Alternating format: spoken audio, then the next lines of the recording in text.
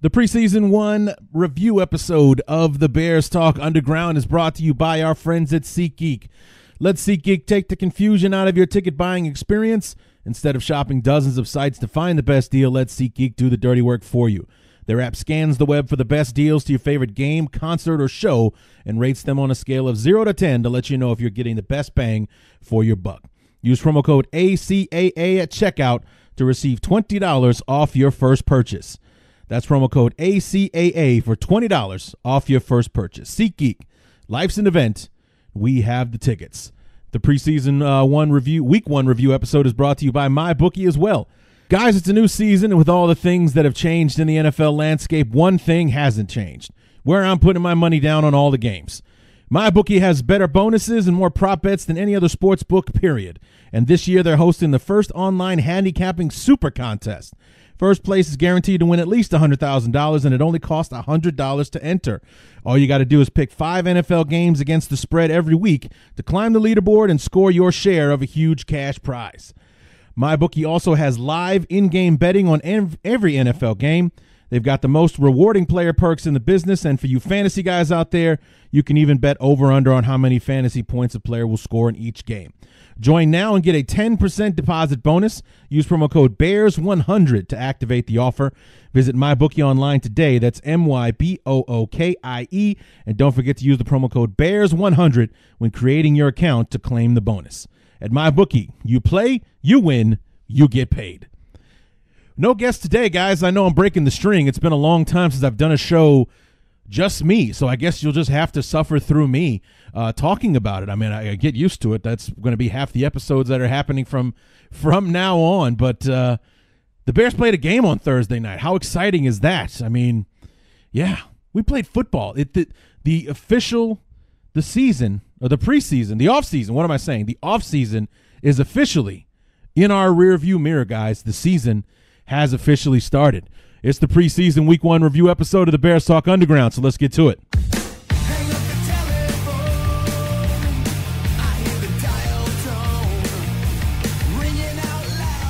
Holy bananas, Batman. Our beloved Chicago Bears played football on Thursday, ending a streak of 7 months and 2 days without our beloved taking the field. What's going on, everybody? Larry D back, the preseason week 1 review episode of the Bears Talk Underground, and it's good to finally be talking about something that actually happened instead of spending the last 7 months and 2 days talking about what we'd like to happen, what we hope happens, what we think may happen. Now we can talk about what did actually happen. Our beloved took the field Thursday night against the Carolina Panthers at Soldier Field. There was a bit of excitement at the beginning of the game, or leading up to it, I should say, when I had a notification pop up on my phone saying that Mitchell Trubisky was going to start the game on Thursday. It's like, Jesus, I didn't expect to see Mitch doing anything but wearing an earpiece with a hat and a T-shirt on the sidelines for Thursday night. I did not expect to see him in uniform at all, let alone taking the freaking field. And but nonetheless, fireworks were unnecessary. The Panthers started with the football, and they gave the ball back to the Bears inside their own 5-yard line.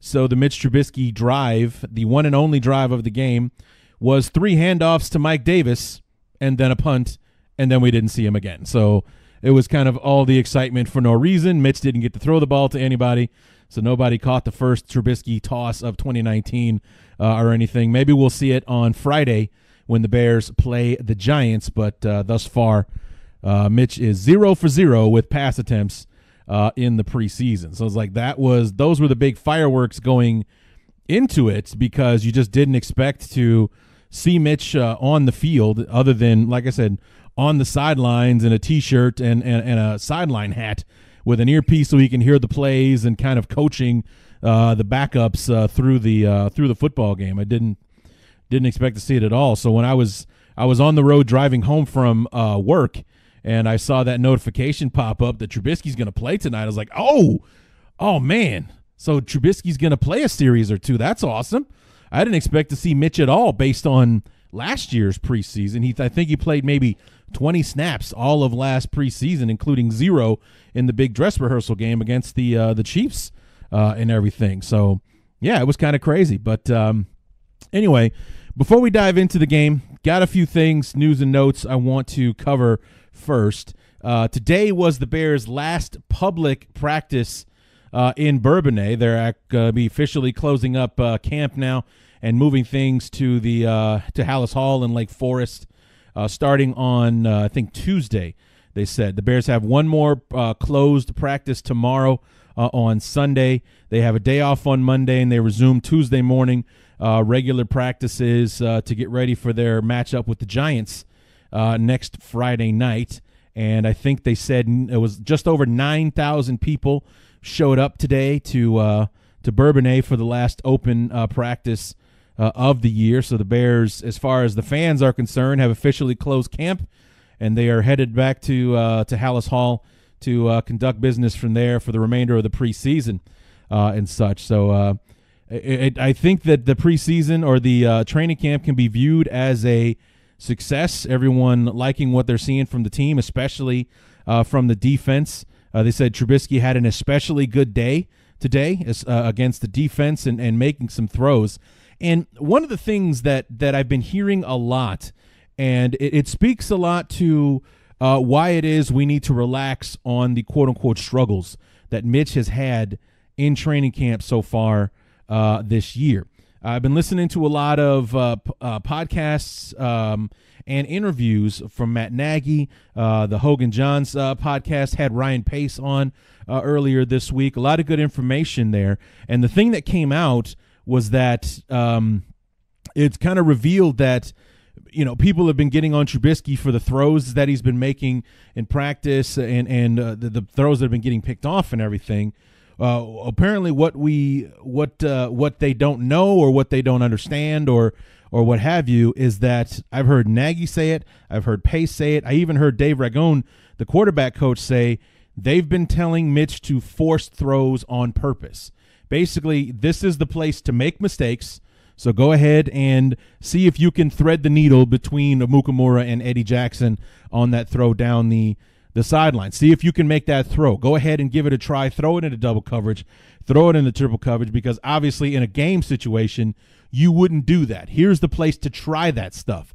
You don't want to experiment when you're between the lines and everything counts. You want to do it here in this situation here where it's just like, okay, let's run it back and try it again. Only this time, don't make that throw or whatnot. They want Trubisky to test himself, and that's what they've been doing in practice.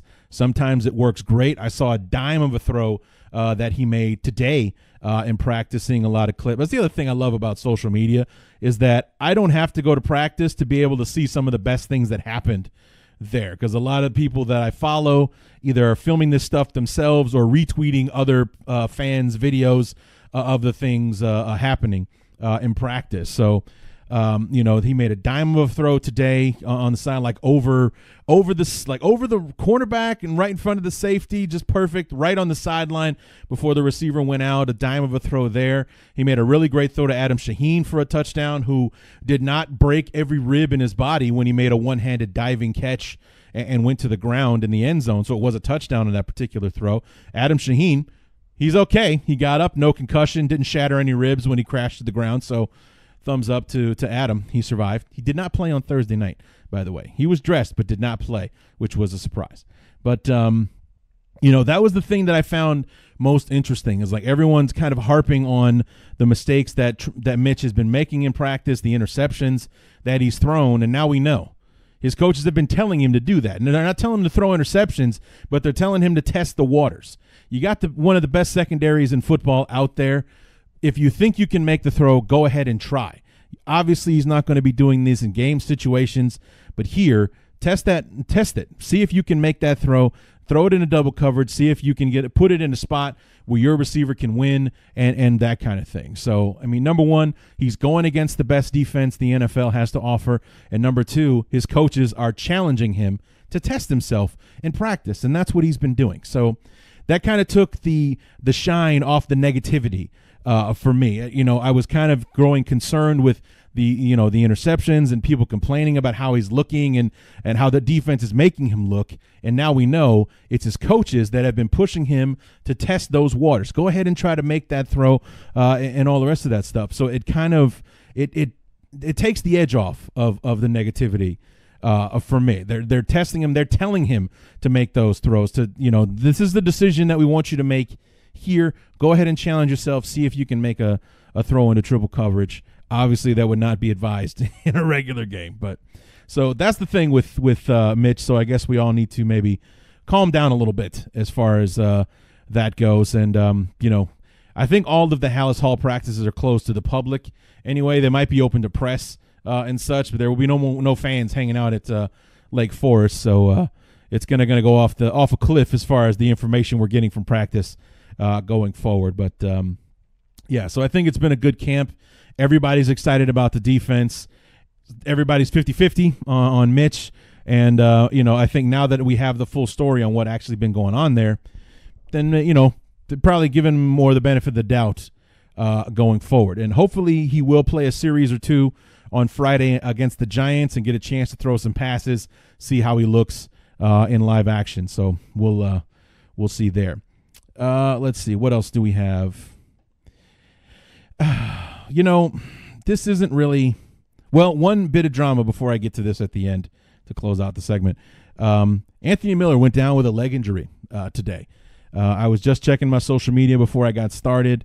No word on the severity of the injury. Matt Nagy didn't have any answers when he was talking to the press after practice. He basically went up, came down awkwardly, and was grabbing his lower leg. I'm hoping to God he just sprained his ankle. He's only going to be out, maybe he'll miss the preseason with the ankle injury or something like that. And hopefully he didn't tear any ligaments. It's just a sprain. Just put some tape on it, rub some dirt on it, get out there.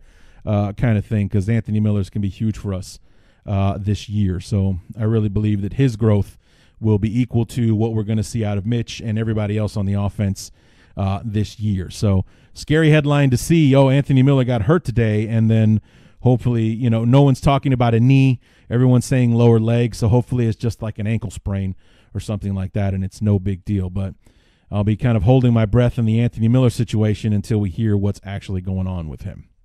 So, last thing I wanted to talk about, and this is not Bears related, and it's not me as a Bear fan kind of rubbing it in with the Raiders. It's just me as a football fan that I just can't help shaking my head when I'm listening to this whole Antonio Brown situation going on out there.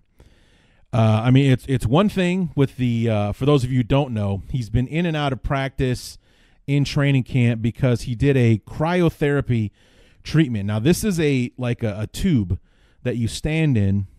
It's like something like 300 below zero, and it's to help decrease inflammation. It's done after workouts and things like that to help with recovery and everything. Well, because the temperature is what it is, your body can only handle it. You can only be in there for like 2 to 3 minutes tops. And the reason that I know as much as I do know, which isn't much, is I listen to the Joe Rogan podcast. He swears by cryotherapy. He does it all the time.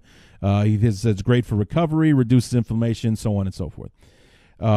Antonio Brown did not wear the proper footwear or any, I believe, when he did his treatment, and he got frostbite on his feet. And that's the quote-unquote injury that's been harping him in training camp, why he hasn't been participating and things like that. However, the most recent drama with Antonio Brown is the fact that he is refusing to play, or at least that's the report coming out.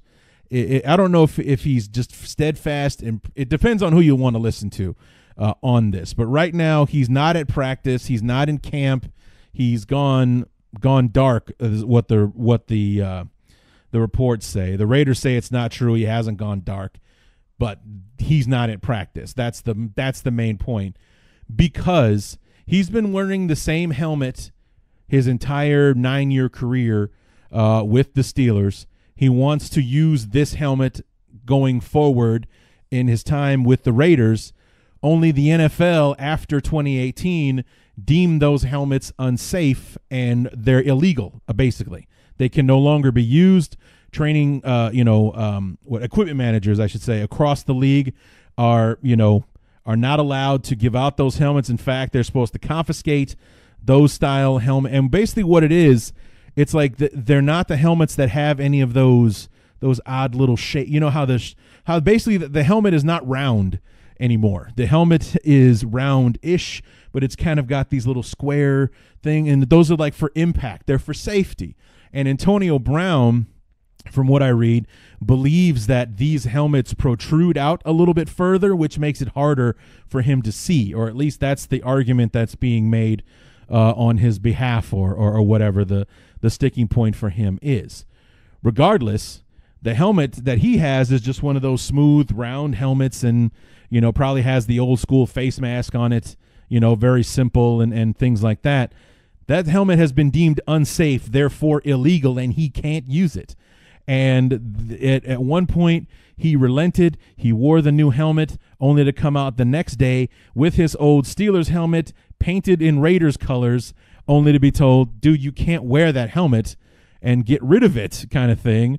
And he's basically refusing to play unless he can use his old helmet, or at least that's what we keep hearing, that basically he's threatening to retire if he can't wear his old helmet that has been deemed unsafe and illegal by the league. I mean, even guys like, I think some of the last holdouts for those old helmets, guys like Aaron Rodgers, guys like Tom Brady, they're already wearing the new helmets in practice and training camp and such right now. They're abiding by the rules because it's just a helmet.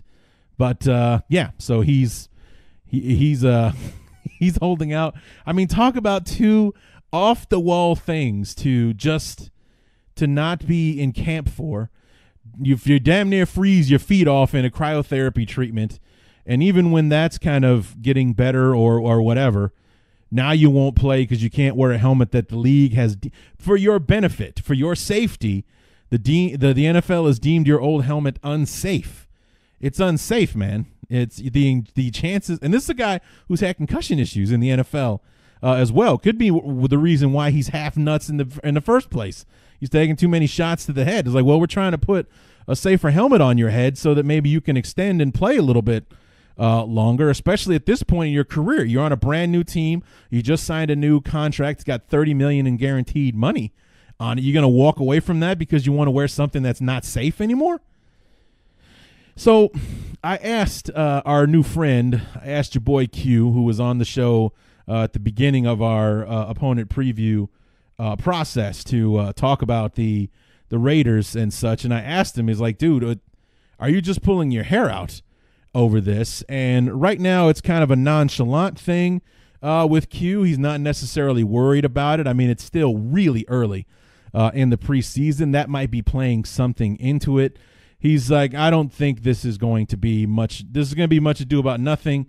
In the end, he's not going to walk away from $30 million guaranteed. And my response to him was like, well, I hope that's the half of his bipolar personality that's at the wheel when it comes time to make that decision, because Antonio Brown is he's not all right, man. He's a weird dude. I mean, this is the guy that back in March, I think before he got traded to Oakland, in the interview, he didn't necessarily say crazy things during the interview, but he did the interview with a blonde mustache, and that was it. I mean, he didn't cut his hair or shave his head, anything like that, and nothing else was dyed. He just dyed his mustache blonde. It was striking. It looked really weird, especially on him.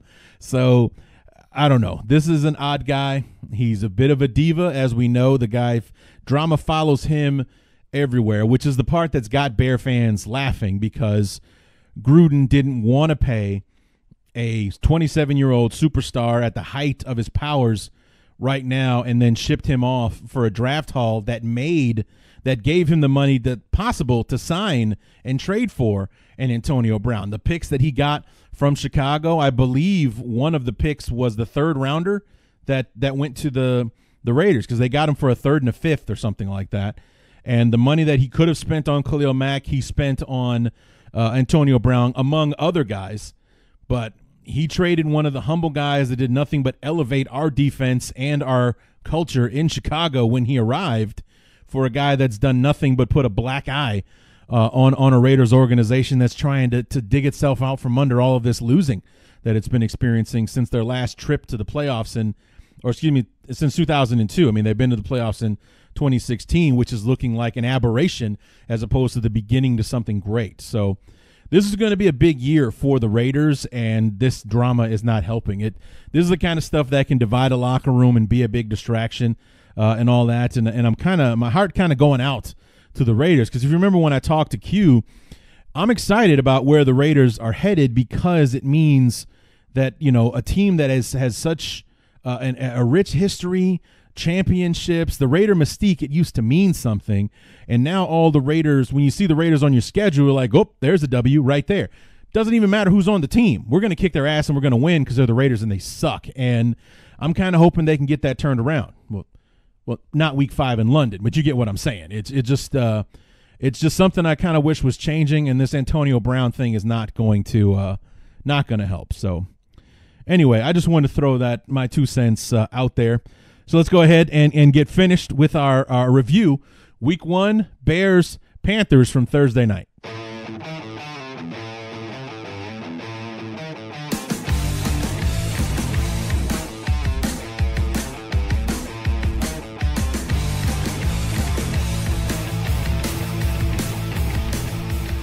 Was so excited about Thursday night. I went out and ordered a bunch of wings and, came home and got the food ready and sat down in front of the TV, chomping down on some wings from Wingstop and started watching the game. I almost wept at kickoff because it was finally over. The long wait, 7 months, 2 days, finally in the rear view, and we're playing football now.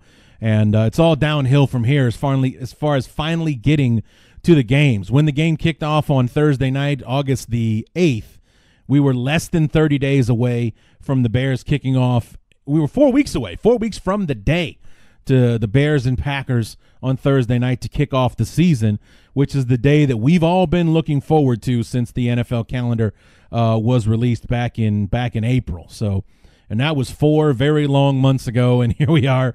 We're getting closer to those dates becoming a reality. And I mentioned before about how Mitch. We got that notification on my way home from work about how Mitch was going to play, and I got a little excited about that. I was like, I wonder how many snaps he's going to get, and all the rest of that. And in post game, Nagy didn't really explain what the reason was for Mitch going out there for that one drive and doing the 3 handoffs. I think the handoffs is more of a strategic thing because they were backed up. You didn't want to get him sacked, get him hurt, that kind of thing. So that made sense. But why do that?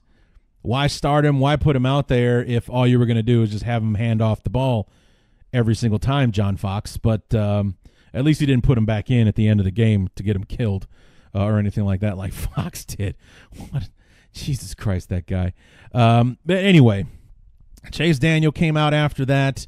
David Montgomery played after that, and basically a star was born in Chicago on Thursday in the mold of David Montgomery, who was a highly anticipated player. Everyone was dying to see him out there because this is the guy that we decided to go out and get, as opposed to keeping Jordan Howard, who had been a pretty good running back, a solid running back. I don't have anything bad to say about Jordan Howard.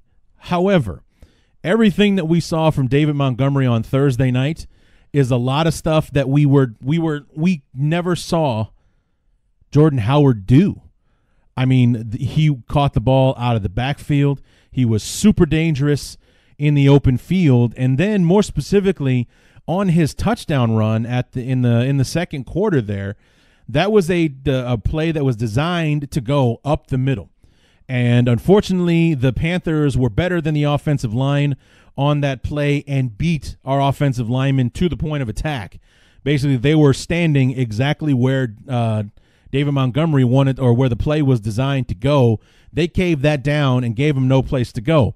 If that was Jordan Howard, I see Jordan Howard lowering his head and trying to run through and kind of push his way into the end zone. Instead, David Montgomery made a couple of really nice moves. He stopped, he cut out to the outside and burrowed his way into the end zone from there. That's a run. I don't think we see Jordan Howard make that, or at least not with the shiftiness and elusiveness that David Montgomery displayed on that one particular play.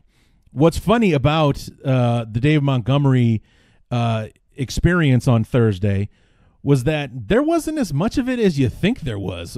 He only played 13 snaps on Thursday night. It felt like a lot more, I guess, because he made the most of every snap that he took. He only carried the ball 3 times for 16 yards. He caught 3 passes for 30 yards, one of which was a 23-yard reception off of a screen play where Ted Larson made a huge, awesome block on a defender. I think it may have been a linebacker or a safety, one of the two coming up. Ted Larson went out there and got his guy and sprung David Montgomery for a few extra yards, a 23-yard reception on that play, and I think the touchdown was from like 5 or 6 yards out. So 6 plays for 43 yards of offense, but it's kind of like like one of those classic games where there were 60,000 people in the stadium, but 160,000 people claimed to be there. It was 6 touches for 43 yards, but it felt like he touched the ball 30 times for 150. That's how well he played in the short time that he was on the field. And this kid is a football player, man. I mean, the thing that my heart skipped a beat, I don't remember when it was. I don't know if it was still in the first half or sometime in the third. David Montgomery was on the punt team for some reason because he made a tackle. One of the punt returner for Carolina made a really great return, got it all the way down to like the Chicago 10-yard line or something, and it was David Montgomery that made the tackle that either brought him down or forced him out of bounds, one of the two. And it's the preseason. I'm not getting worried. I don't care. It's like, oh, look at this. Nice play by this kid and so on. Is that David Montgomery? It's like, what the hell's he doing out there? It's like, what are we, nuts? This guy's supposed to be the future of our backfield, and we got him out there making tackles on special teams? That's crazy. And then I was listening to the Hogan Johns podcast about the game, and they asked him, it's like, what were you doing? And he's like, I was just doing my job. It's like, they put him out there on punt team, so I got to make a tackle, so I went out and made a tackle. It's like, well, there's all you need to know about David Montgomery. The guy just wants to go and get the job done, so God bless him. But please, Matt Nagy, Chris Tabor, our special teams coordinator, don't put him out there. Please don't do that. I don't care how much you like Mike Davis and Tariq Cohen. Don't put David Montgomery on the punt team and have this guy making tackles. We don't need that. Please don't do that.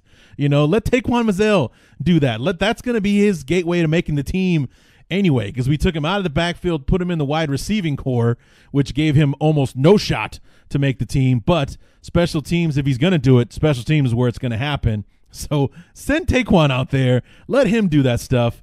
Don't have the future of our running back, our backfield, making tackles on the punt team. I don't want to see that.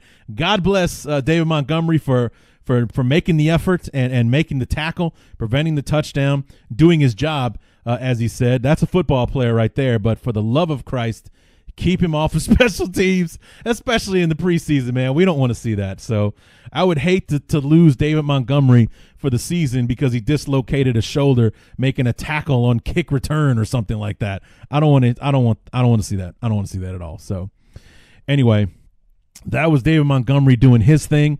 A few other players that flashed on Thursday night. Ian Bunting, the tight end that has been talked about quite a bit. He's outshined Dax Raymond, who was kind of like the sexy undrafted free agent when the Bears made their 20-plus signings to their undrafted pool. And Ian Bunting was kind of an afterthought. This is a guy that's been getting reps with the ones in training camp and such. He had a couple of catches, one of which he got peanut punched. I mean, the guy, he had the ball in there pretty good. The guy just perfect peanut punch, punched it right out. Thankfully, the Bears recovered, so it was no harm, no foul kind of thing. But redeemed himself very well later on in the quarter. I think this happened in the second quarter. Chase Daniel found him for a 45-yard reception down the middle of the field that set up a field goal from Elliott Fry, which A, he made the field goal, which thumbs up for that, but B, it was from 43 yards, which of course was the magical distance that Cody Parkey missed on in the playoff game against the Eagles.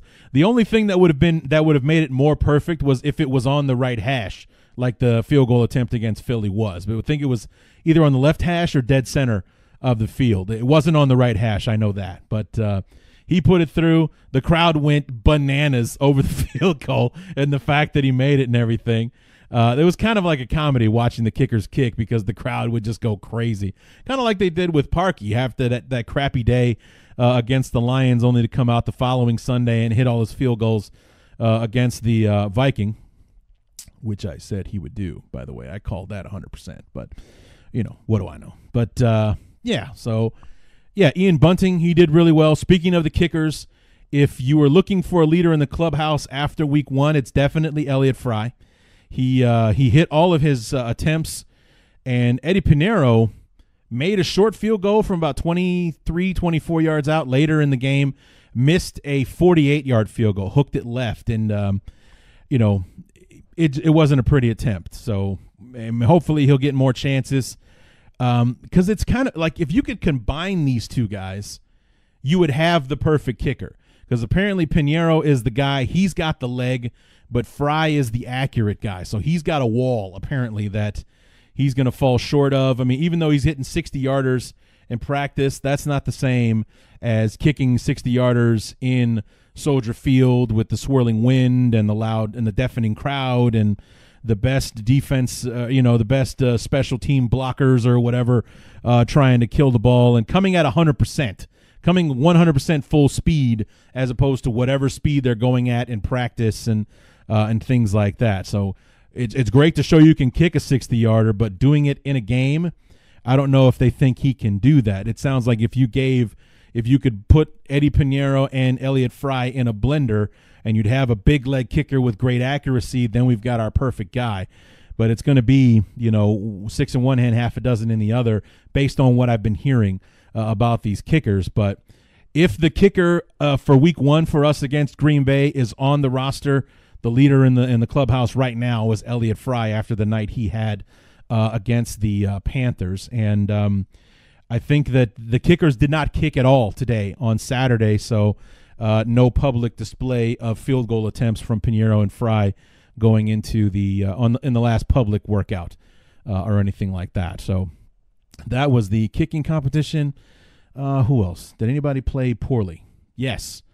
Rashad Coward did not have a good night against the Panthers. Got called for a holding penalty. Was letting guys get inside of him and things like that. Not a really great showing for him. I wish I could have watched it was on again this morning, but I missed the game on NFL Network. They replayed it. I didn't get a chance to watch it. I wanted to watch it to focus more on Rashad Coward, but I didn't get a chance to do that. Speaking of offensive lineman, Alex Bars, one of our undrafted free agents, had a really good night blocking. Number 64. Pay attention to that number going forward. I saw really good things out of him. James Daniels did not play much, but he, in his center position, made a really great block on one of the 3 Mike Davis runs that been a huge hole up the middle, almost got a first down on the play, and it was Daniels that kind of made the block that opened the gate for Davis to go untouched. Was deep in the secondary before he got tackled on the play. So James Daniels seems to be adjusting well to his new position as the starting center for the Bears. I thought John Franklin III played particularly well on Thursday night. Am I missing anyone? I'm sure I am. I'm sure that there were more guys that played well on Thursday that I'm not thinking of. One person who also stuck out to me on Thursday night, not in a good way, was Tyler Bray. Oh, well, speaking of it, Chase Daniel, 11 of 13 for 120 yards, including that nice, beautiful touch on the pass to Ian Bunting to set up that field goal just before halftime. And but Tyler Bray, I think I said this about him last year as well. This guy has got a cannon for an arm. It's obvious this guy could throw it from one side of the earth to the other if he really wanted to, if you don't necessarily care a lot about where it's going, because his accuracy, it's garbage. He's not a very accurate thrower as well. He had Dax Raymond for a touchdown, but threw it behind him, so it got deflected and knocked away, that kind of thing. It's like Tyler Bray could probably throw a football through a steel wall if you asked him to, but if you told him where to throw it on that steel wall, he'd miss every single time. So it's not a he's destined for the practice squad once again, I don't think the Bears are going to carry 3 quarterbacks on their 53-man roster. So I do believe that Tyler Bray's days in Chicago, or at least his days on the active roster, are numbered. For this football team especially, roster spots are at a premium.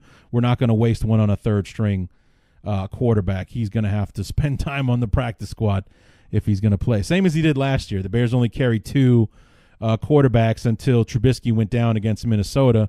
Then we elevated Tyler Bray to the active roster so that he could back up Chase Daniel. And he ended up staying on the roster for the rest of the season. So, but like I said, wasn't happy with Rashad Coward. Kylie Fitz also did not have a good day. You figured that when you get him out there against some of the second and third teamers, this is a guy that, week 17 last year against Minnesota, Kylie Fitz, Isaiah Irving were crushing the edges against the Vikings. It was kind of like the big dagger at the end of the game for the Vikings was that, the Matt Nagy's called off the dogs. He's put Aaron Lynch and Leonard Floyd and Khalil Mack back in their cages, and then he put Isaiah Irving and Kylie Fitz in there to kind of, ease their way through the last 5 minutes of this game, and they're out there dominating like it's Lawrence Taylor on one end and Reggie White on the other, man. It was just, they went out there and ran through the Vikings, and we saw none of that from Kylie Fitz in the preseason game against the Panthers. This was a guy that made zero impact in that game. Got beat, I think, once or twice in coverage. Just did not play well at all on Thursday night. The starters that did play were kind of surprising. Roquan Smith started, had a really nice-looking sack on that first drive. Eddie Goldman was out there gobbling up offensive linemen. Bilal Nichols, God, that kid is a stud. I love him. And let's see, anybody else in the second? I think Clinton Dix played, but that was probably more because he hasn't practiced much because he started on the PUP list, but he started on Thursday night as well. So, but I think that's all I got, man. The Bears did not win the football game. They lost 23-13 to the Panthers, but it's the preseason, so whatever. Wins and losses, horseshoes and hand grenades, who cares? But Friday night, they get a chance they travel up to the Meadowlands to play the Giants at MetLife Stadium, and maybe we'll see Mitch actually throw a pass or two against the Giants on Friday night. We'll get to see Daniel Jones up close. I did get to see Daniel Jones play. I didn't see Eli play on Thursday. He, much like Mitch, came out for one drive, was 3 and out, and then was done for the evening. Daniel Jones comes out on the next drive, was 5 for 5 for like 70 yards and threw a dime of a touchdown pass in the back of the end zone to close out the first drive with a touchdown. And you're just like, uh-oh. And maybe Giants fans, nobody was happy. I don't think it was kind of like with the Bears. Like, I don't think anyone minded that the Bears picked Trubisky, but we traded up from 3 to 2 to get him. We couldn't get him at 3, and that's what a lot of Giants fans was like, okay, well, people kept telling us we're going to pick Daniel Jones, but at 17, not at number 6. Why are we doing that when there's this pass rusher available or that DB and all that kind of stuff? Instead, we went out and got the quarterback, and like nobody was happy about that. Not so much that they were picking Daniel Jones, but it's like who they weren't picking to take Daniel Jones in that spot. I think maybe he put some of those doubters to rest with his performance in that one drive on Thursday night. So I didn't see if he came out and did anything more after that, but 5 for 5 for like 70 yards and a touchdown. He was just out there running the offense like it was made specifically for him. He was out there with a lot of the starters, not all of them, but there was a lot of starters he was still going up against. So it was good competition that he was going up against. So we'll see. We get to see him. Maybe Saquon. He didn't play at all in that first game against the Jets. Maybe Saquon will play and everything else. So Friday night, the Bears and Giants, that's going to be the next one. That'll be the next time that I come back. So a week from today on Saturday, we'll do another episode. We'll do a preseason review for week number 2 next week. So hit me up on social media at BTU_Larry on Twitter, at BTU_Larry on Instagram. I got to admit, I'm not a big Instagram guy, but it's out there. So, I don't post regularly on Instagram, just show announcements and things like that. But you got questions or whatever, send me questions on Twitter, send me questions on Instagram, Facebook, the Bears Talk Underground page, and everything. So there you have it. Hit me up. Let's talk Bears and Giants next Friday. So we'll see you next Saturday to review preseason week number 2, the Bears and Giants. Until then, my name is Larry D, and this has been the Bears Talk Underground.